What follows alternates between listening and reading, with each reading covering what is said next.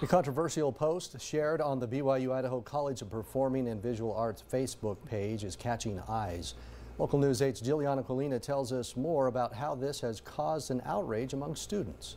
The petition is titled, "We Need BYU-Idaho to Establish a Diversity and Inclusion Office." Creators say the Facebook post on BYU-Idaho's College of Performing and Visual Arts was the last straw for many students. They described the lengthy post as an argument weaponizing the violence against the early members of the Church of Jesus Christ of Latter-day Saints against Black Americans.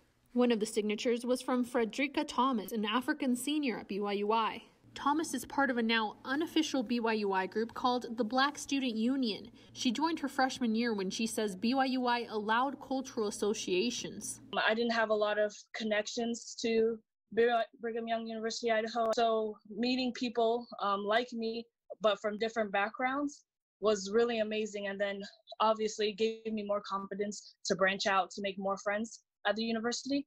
According to Thomas, the university claimed to remove all cultural associations because of lack of funding, academic purpose, and that the groups made others feel excluded. We reached out to the university for comment, but did not receive a response.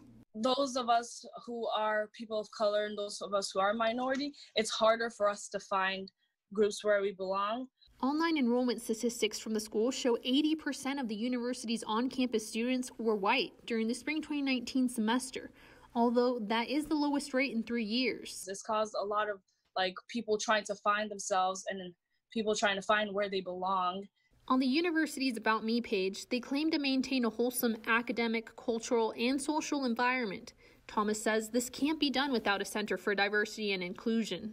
Even private universities and Christian universities have these organizations to literally showcase the diversity of the school. A school that shouts diversity, belonging, and Christ-like discipleship, creating Christ-like leadership, there should be an understanding of diversity. Reporting in Racksburg, Juliana Colina.